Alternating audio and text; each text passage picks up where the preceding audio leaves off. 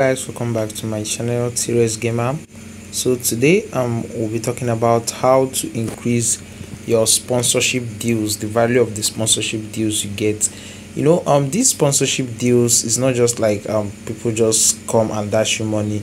This is people, the amount people are willing to invest in your project or in your club or team, anyhow you see it, and what will make them bring this amounts. I made a video earlier. I was talking about how you need to improve your teams, and I know I skipped this, but the truth is that the amount of facilities you have built and the amount of players you have is what will increase the level of what's it called, your sponsorship deals that you're going to get.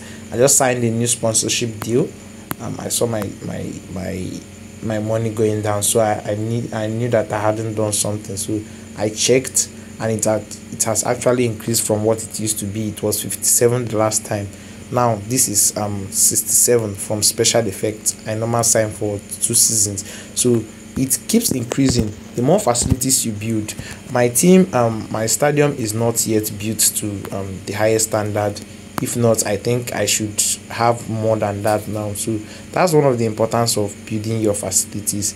The more you build your facilities, the more you attract fans, and it will also increase your merchandise, the amount of goods you sell, because I think they sell jerseys and they sell both your stadium ticket for home matches. If you've noticed, you get money from that too. So that's one of the reasons why you need to increase your stadium. To build your stadium, build your training, you build your club zone, you build your youth academy, and if possible the scouting network. Also, another thing that will bring in this sponsorship deal is the type of players that you have. That's the type of players that you have, and also I think the type of players you have will determine the amount of people who will come to watch in your stadium, especially for home matches. And when they come to watch, you get to make more money. So I think, and your stadium capacity will help as well. So this is my stadium capacity, and this is my average. So you see how people are coming to watch my matches, and the more they come, the more money I will make. Now look at Arsenal. Arsenal has their capacity is bigger than that of some others,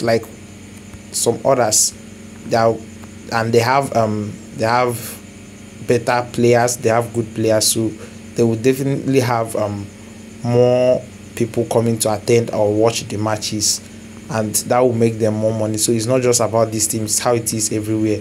So that's one of the need to improve your facilities. So, and that's how you indirectly, without knowing, you increase the amount of money people are willing to invest in you. That's through sponsorship deals. So that's it for now, guys.